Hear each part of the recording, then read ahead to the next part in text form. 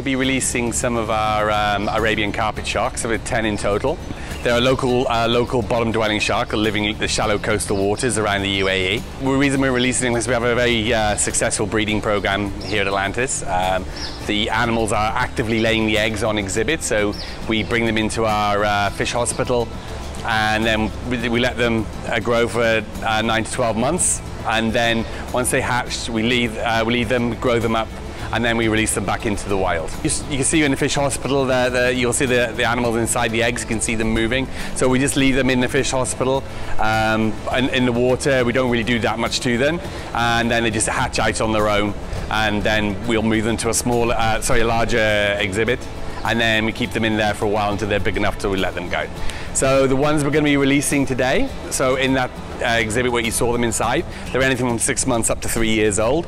So the ones that we're going to be releasing today are around about 2.5, 3 years old. They are being released into a marine reserve, and the Dubai Municipality are regularly monitoring that area, all the animal activity that goes on there. So.